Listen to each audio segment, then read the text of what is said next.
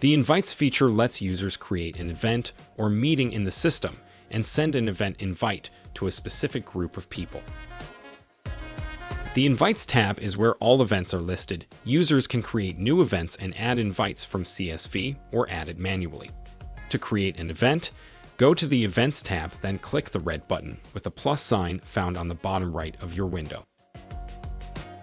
After clicking the Add button, input all the required fields like the event's name, the event's site location, the host's name, and the date range.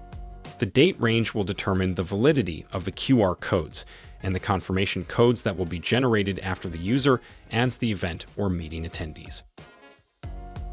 After adding the event's details, users will be redirected to the event page where they can edit the event information, import the invitees from CSV, and see all the invitees that are invited. After clicking the Save button, the MyLobby system will automatically send the guests or attendees QR and confirmation code via email. In case the attendees lost their email confirmation, the event organizers can retrieve the attendees' information along with their QR and confirmation codes in MyLobby's backend system. In order to see the guests or attendees' credentials, you just need to log into the backend system and click on the Invite tab and select the event by clicking the Edit button. Scroll down to see the guest list for that event.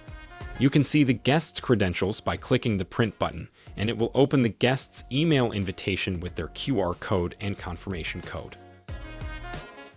Thank you for watching.